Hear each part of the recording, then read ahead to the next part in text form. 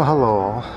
Alright, today San Francisco, blue skies, no clouds, a little bit of haze, and it's about 52 out. Typical winter's day here in San Francisco, minus the rain. Usually we sort of have rain during the winter, but we got some in December and that's been it. It's shut off. Now the question is, will it turn back on in February and March?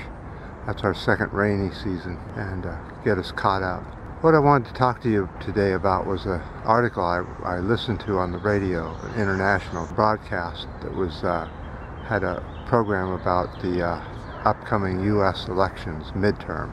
And they were convinced that the Republicans were going to sweep in both the House and the Senate. So they basically were enforcing something that hasn't happened by saying, oh, it's a done deal, read the writing on the wall, Biden can't get anything done.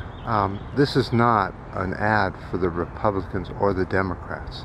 This is an ad for using our common sense. We went through 4 years of Trump, and in that time, we had Arnwall back open for drilling and testing. We had many of our national forests and wetlands opened up to drilling and gas companies.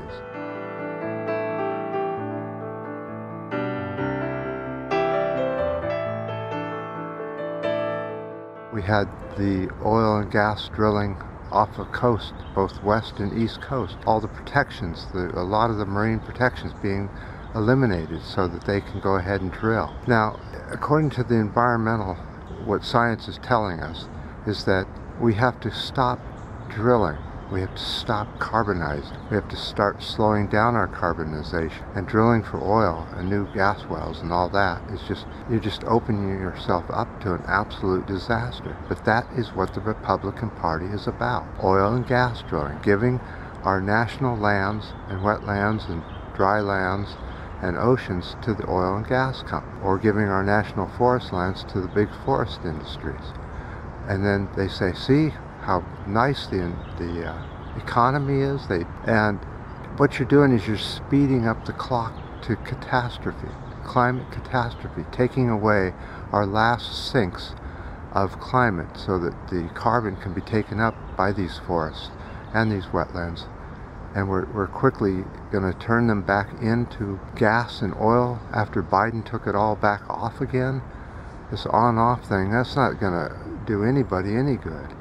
We need to stay at least the same as we are now or get better. And I don't see too many better candidates out there. But I know one thing, I wouldn't put Republicans in. I wouldn't put a single Republican in for nothing.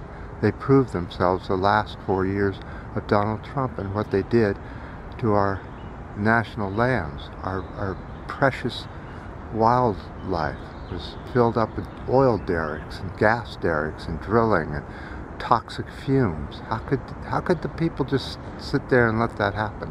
And here they're going to be talked into voting Republican whether they want to or not. You do not need to vote Republican, I promise you. That would only make things worse. And how could you get any worse than a catastrophe and just down the road, just right down the road? It's forecast that 2050 is going to be really tough if we don't stop now. We have to stop now, carbonization. Not tomorrow, not 4 years from now. About 20 years ago we should have been doing this. So we're about 20 or 30 years too late anyway.